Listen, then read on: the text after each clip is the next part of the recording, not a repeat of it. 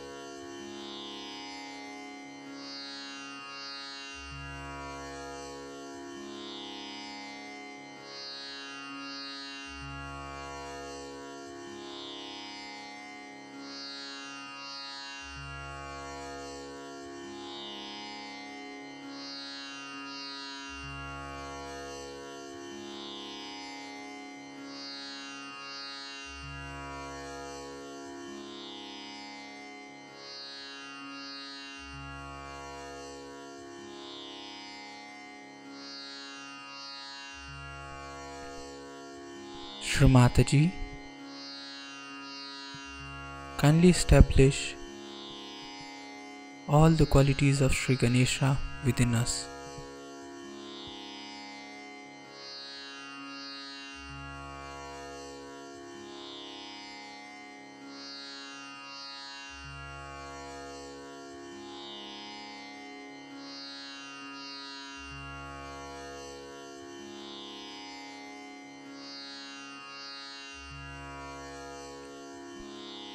We'll recite Sri Ganesh Mantra.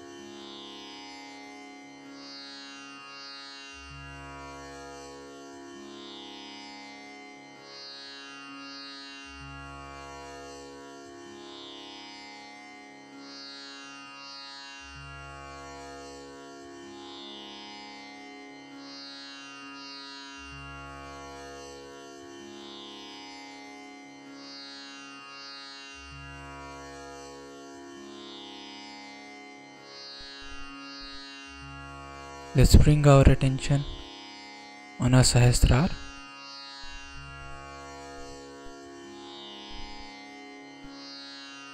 Shri Mataji, we welcome you on our Sahasrara. Mother, kindly reside in my Sahasrara and allow us to feel your lotus feet always on our Sahasrara.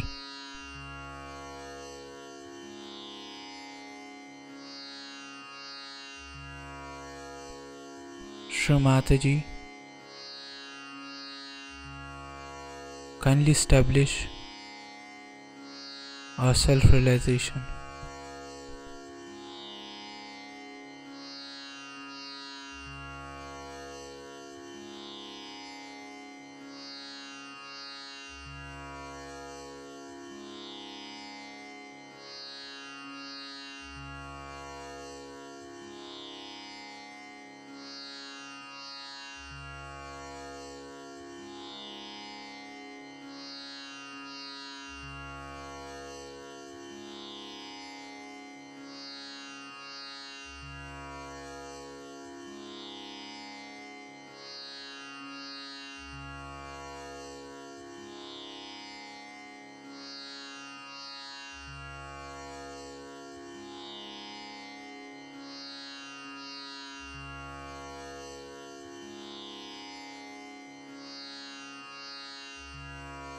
In this meditative state, we will now hear Shri Mataji's speech.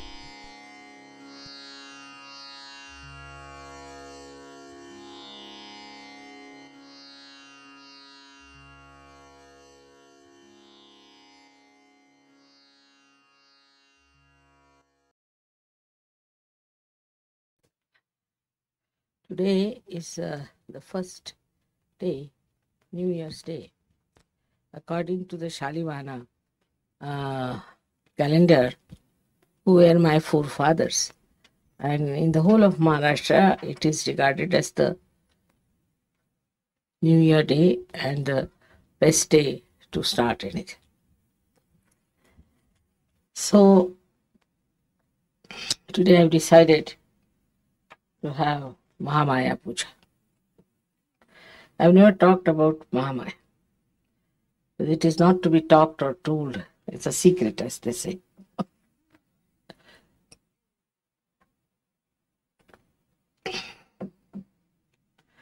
It's the basic of Sahaja Yoga, I should say. Because is described when the goddess comes in the Sahasrara, the Shakti, she is Mahamaya. Sahasrare Mahamaya. Already described. She has to be the Mahamaya, means she should camouflage herself fully. Nobody should be able to know her as the goddess to begin with. And even if they get realization, they should not reach to the end of it. There are many reasons for that. First thing, the job. The job of Mahamaya was to give realization. Now, if I had come on a tiger with a sword in my hand, nobody would have stood nearby. All would have run away from me. In any other form, if the goddess had come, she could not have done what she was supposed to do. Moreover, only if she had come as the mother of Christ, or Sri Sita Ji, or you can say Fatima Bi. They all ended their lives. They had to go away from this world so early. They couldn't do any work whatsoever. Now this work, difficult work of giving realization to others, is very intricate.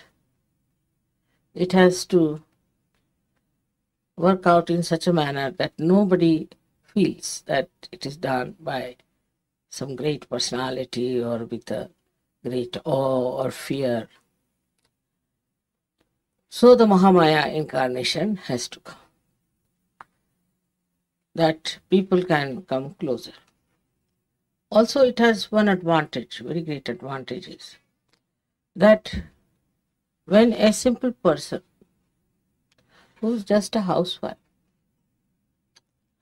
starts giving realization, people are flabbergasted. Also, they think if she can do it, why not we do it? After all, she's just an ordinary housewife. So it's all right. If she can do something, we can also do it. So they have self-confidence.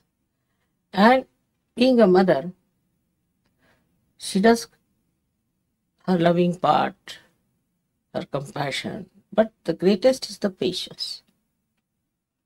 You see, none of them had so much patience, all these incarnations who came. You see how they disappeared from this Mother Earth quickly, you see, by some excuse or other. But I had to stay, I don't know how long, but it has to be done up to a point, this work of giving realization. The third thing was that you have to be identified into my body, into my cells of my body. But this is a more difficult task, because supposing one of you becomes stupid, becomes foolish, quarrelsome, anything you do, any small thing, it hurts. It has to. But I don't think about myself, I always think about you. So it's an indication to me that something has gone wrong somewhere. Somebody is doing wrong to somebody. Some Sahajogis are being tortured. Some are sick. Anything like that, I work it out very intensely and intimately. Recently, today only, they told me somebody has got meningitis in Australia. Immediately I gave Bandhan. I'm sure such a person should be cured if she has any faith in me and she is in my being. Or somebody is ill somewhere, they tell me, and such a person is saved. They call it a miracle. It is not a miracle. It's not a miracle. It's again the Mahamaya's blessings like this. You can't see how you are inside me. You can't see your reflection within. You can't see. This is Mahamaya. This is the secret part of it that you don't know. And then when I feel the pain and if I try, look at it, because I have power to cure. So you get cured. You don't know how it happens. Pani de do.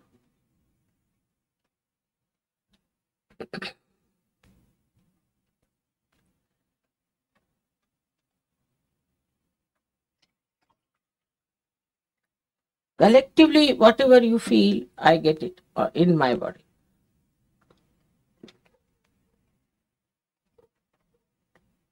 For example, collectively, if you have a left Vishuddhi, I get it. If you have, say, right Vishuddhi, I get it. Any chakra that you catch collectively, I get that problem and I have to solve it. Because it troubles me, so I solve it. It's a compulsion that I have to solve it. Now, in doing so, see, you might think, Mother, we are troubling. You are not. It's my doing. I have taken you into myself. You haven't. So you don't have to worry as if you are troubling me. It's my own doing. It's my own work. It's my own responsibility. And if I have done it, it's done it because I'm supposed to do it. That's the job I have to do. So there's nothing to feel bad about it. But now, what is the purpose? As I told you, is that I could come close to you and I need not sort of fill you with fear or oddness or even a feeling that I'm not a human being. I behave exactly like human being. I react exactly like human being. And all these powers are hidden within myself. Unless and until you are a realized soul, you won't understand. Whatever you may do, you won't understand. Or maybe in the previous life you had your realization, or maybe also you have done such tremendous punyas that you can recognize. There are people like that who have done it. But to make it more sort of congenial to you is to become absolutely a human being. So I married, I had children, I had grandchildren, and I do shopping. As you say, people are surprised how I take Coca-Cola. I'm not supposed to take Coca-Cola. Or I eat what kya kehte usko? Popcorn. That's surprise. But I have to be just like you. But inside I am not. Outside I am. See, my attention is such that it penetrates into everything, and I remember each and everything very well. My memory is very good even at this age. So, you see, this attention itself is very penetrating. And when it penetrates, it carries with it all the powers that are required and acts. It's a tremendous machinery, I should say, which is very subtle and works wonders. So you start telling me if there is a miracle that has happened, miracle that has... Nothing is a miracle. Because if you are all in my body, and if my body is divine, then what is a miracle? It's all the communication. As this hand can communicate with this hand, I communicate with you. But one thing is definite, that you should not get lost with this Rupa of Mahamaya. It's a very dangerous thing. Because once you get lost, oh, Mother, after all, you see, like that, then it doesn't act. It doesn't work out. It's not a casual thing, but I want to live very casually myself to show that I'm casual, but I'm not. While you should not pay your attention casually, that won't work out, because you are in my body. Say, every cell in my body is aware, and every cell has a reflector.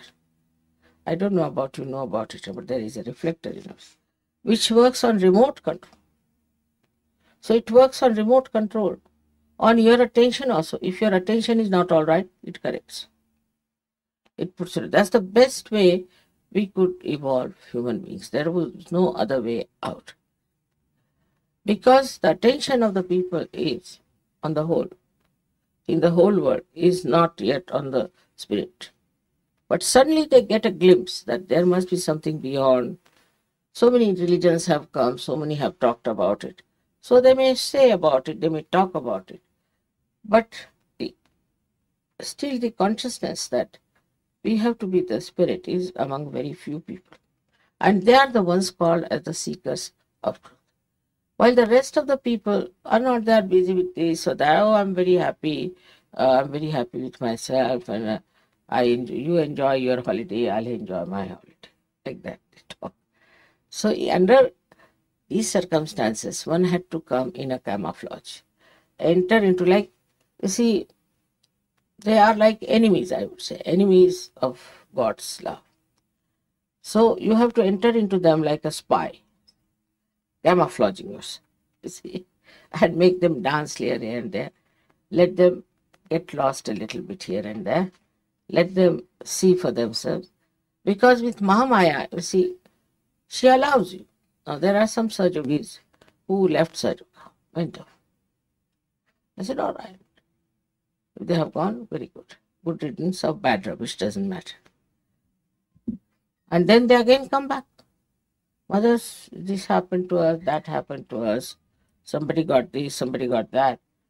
We got met with an accident, then somebody got the sickness, somebody is very unhappy, we broke our marriage, all kinds of things. And when they say like this, when they do like this, I just smile.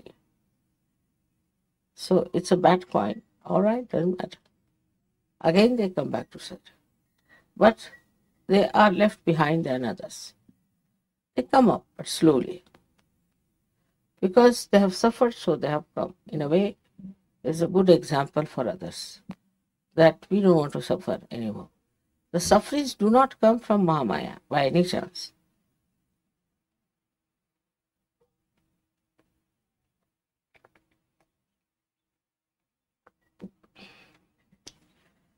On the contrary, once you have called me the mother, you see, there is a protective attention on you. Then you misbehave, you cross all the limits and things. Then it acts on you. This action has taken place in many cases. Some of them have come back, some are still hanging around and are doing wrong things because they have done terribly wrong things and they know they will be found out. Now the worst thing that happens in Sahaja, that people try to make money out of me because they know I don't understand money, I don't understand banking, and I'm very bad at it. But I'm not. I know everything. I know everything about everyone. They tell me lies. I know that they are telling me lies. But it's allowed. Do what you like in such. You yourself will have to pay for it. It's something so great with this Mahamaya Roop that directly I don't have to say it. You don't even know that it's done. When it happens, they come rushing to me, Mother, it has happened. Now, I have not done anything directly, neither indirectly.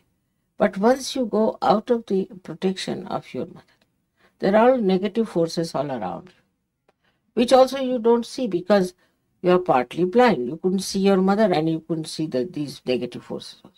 Then you fall a prey to their talk, things, whatever it is, or maybe into some paradoxical culture as you have here. You may fall a prey to that. There's somebody I know in Sahaja who has gone now and he is now drinking a lot and he's doing all kinds of things. So, such a person gets lost because of his doings. I'm not doing anything to him. If you are with me, if you are in Sahaja, you are protected, you are looked after. But you have to stick on, you have to have faith. And even if there's any problem, it gets solved. But those who have gone out of it, who go beyond my reach, then they suffer. So even indirectly I would say I'm not in any way harming them. Because I have decided not to harm anyone. That I have decided on. Especially those who call me mother, I don't want to harm them. But they get harmed, no doubt. They get harmed very badly. So if it has happened, let's just take it up. All right, doesn't matter. Mother forgives everyone. It has happened, has happened. This is a lesson for me. It was something because of it happened. And now I'm back. And then you become sometimes a better Sahajogi than many of us. This kind of happening is very common in every country. But you see, this whole culture, I feel, is so paradoxical. Whole culture is so paradoxical. And what is paid for is something that is ugly. What is paid for something that is sinful. Whatever that is filthy, dirty is paid for and accepted. So very paradoxical because it goes against growth of spirituality. One side you are spiritual, you want to be spiritual. Another side you have this paradoxical culture which takes you down to hell. It's like a story once Baba Mama told me. Very interesting story it is. He said that some people did lots of punyas, so they were taken to heaven. But they saw everybody was meditating nicely, enjoying. He said, what is this? We did this also with Sahaja Yoga. What's the use of doing it here again? We should have something else. So let's have a look at the hell. So they went down to see the hell. And outside they were having all these paradoxical culture of nude women and nude men dancing, shouting, screaming, dirty, filthy things going on. Yeah. So they said, this seems to be very different, So they said, the people who were doing all these acts, they asked, why are you here? They said, we've come here only for seeing the hell. Oh, all right. There are peepholes, you see through them. So they had big, big holes, out of which they started seeing. So in one hole, they saw people being put into some sort of a filth, a pus, and this, then another into feces, this, that, another into sort of a mire, which was out of which they could not come out, or shouting. Then there's another one where they were boiled in the boiling oil, and some were beaten up. There were snakes and scorpions and this. They said, what is this all? That is hell. You wanted to see. That is hell. You want to go? You can go there. So they said, what are you doing here? This is publicity department for hell. They ran back to heaven and asked forgiveness that we don't want this hell, had enough of. So like that, you see, the whole world is a camouflage. If you see, this is an anti-Mahamaya.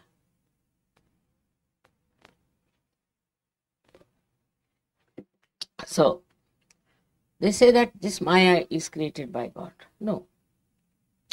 The Maya that God has created is this world, this whole universe and all that. But this elusive life is created by human beings, absolutely through their projections of their brains and mental capacities. They have projected, because money is everything. If money is everything, by hook or crook, if you have to get the money, then do what you love. Every day you read in the newspaper, horrible stories about how people want to make money, how they want to sell their daughters, how they want to sell their wives. Anything is all right as long as you have money. If you can make money, nothing like it. So this is one of the illusions that human beings have created, is what you call is money maya. And in that comes also the wealth, possessions, materialism. Everything is created by human beings. And this creation of materialism then boils you down to a personality which is involved in all sinful act. Everything is all right, because if money is all right, materialism is all right. For example, the way people went down to America, Spanish, and killed so many aboriginals there. Then also English went, and all kinds of people went there in America. The way they have tortured is something is, you cannot think how human beings can behave like this towards ordinary people who are just simple people living in the jungles. How can you do such a thing to them? Such horrible, you can call it a genocide. It's really a terrible thing. They did it. We know more about this Germans, the way they behaved recently. But even in those days, they used to do all kinds of things. And the nature, which is a Maya of God, which how it takes respite. There were people in America, Central America, near river Mississippi and Missouri. They were called as rednecks. Long time. He must be remembering it. And because they were called rednecks by the black, they used to kill so many blacks. They used to hang their children on the tree. They used to throw their bodies in the river, sometimes get them drowned, did all kinds of things to the black people. Under the name that they were white people and they are superior and something, behaving worse than animals. Now you know the floods came in. Terrible floods came. And those floods drowned these rednecks beyond their necks. And so many were dead. One would say that how could it happen? It is. Another example I'll give you is the way Americans were treating all these Bolivians and the Colombians, that they would buy everything from them very cheaply. And like wheat and everything, very cheap, just the minimum profits there. And they would sell it at a double price and make money. All this was really criminal to do from any point of view, but they were doing it. I went to, I don't know what year it was, 1978 or so, into Colombia. And there was one man came in the party. I was with my husband. He said, I've heard you are a great saintly person from India. Can you give us some blessings that we really hit these Americans nicely and see them off? Because the way they are exposing us to our poverty and things, they are horrible. I said, why do you want to hit them? No, they require it, otherwise they'll not be all right. It's just in the party, I didn't want to discuss it, all right. And you know, this cocaine came up there. And if you go and see now that place I've been to, Bogota, with my husband, it was like a shanty town, absolutely like a shanty town, made of tin and this and that. Now big buildings are there, and you have escalators and everything. They used to bring petrol with the donkey's cart. Can you imagine? In such a short time, it has become such a big country. And not only that, but now the whole America is afraid of them, even Australia. The drugs are taken by Americans themselves. In Washington, there is such a lot of storage of drugs that they don't know what to do. And even the senators are taking to drugs. Can you imagine? I won't be surprised one day Mr. Clinton lands up with some drugs. The way it is such a fashion, it is such a fantastic thing for them. You go to any party of elite people, which I have to sometime, they only talk about drugs. You see, you want which drug you like. I don't like any drug. No, if you want, you can get it cheaply in this, if you go there and get it there. They discuss it in the elite parties. Also about gurus, you see, which guru you want. There is a sale on of a such and such guru. On a bargain, you can go like that. It's all so stupid, I tell you. I said, these people are so immature. Worse than children.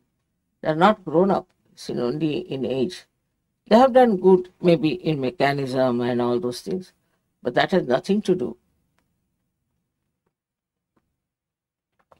with your personality growth. And that's why I find them just like dwarfs, the way they have attitude towards things. And everyone practically must have taken drugs. Everyone, except for Asians, may not have. Because now I've learned that there are two genes which protect the Asians. But the white skin has no those genes to protect.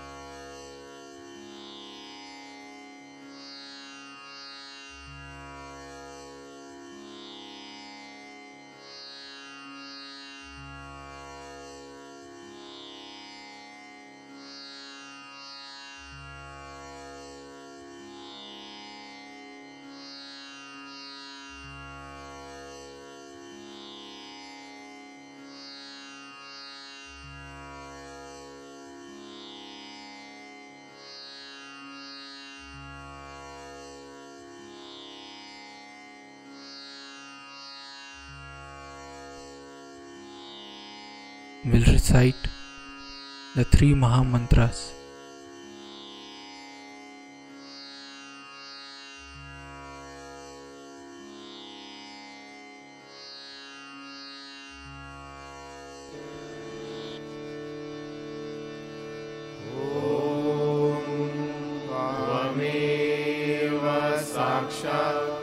Shri Mahalakshmi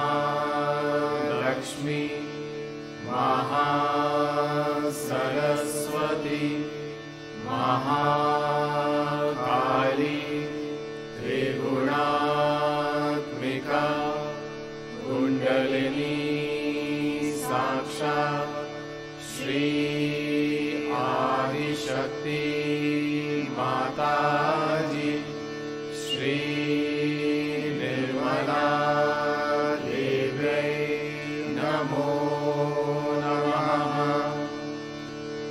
Om Tvameva Sakshat Shri Kalki Sakshat Shri Adi Shakti Mataji Shri Nirmala Devai Namo Namaha.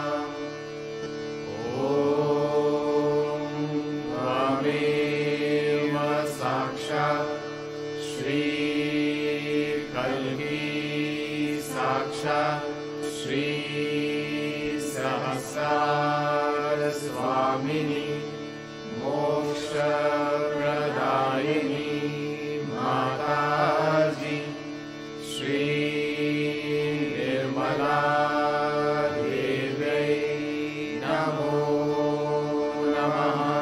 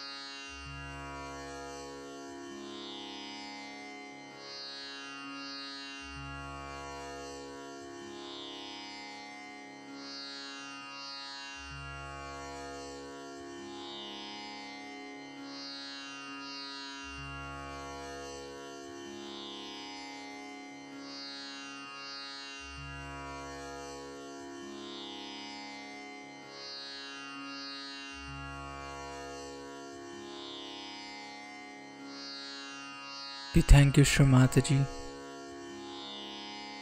for this beautiful collective morning meditation.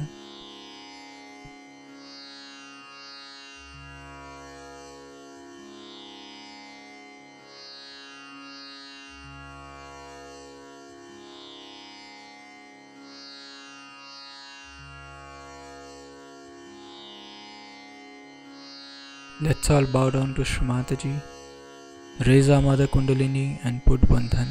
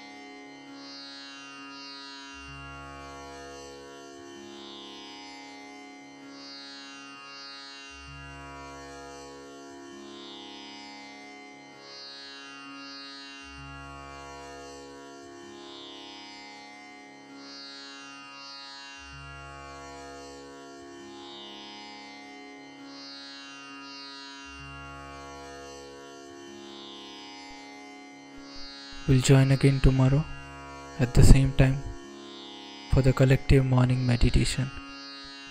Jai Shri Mataji.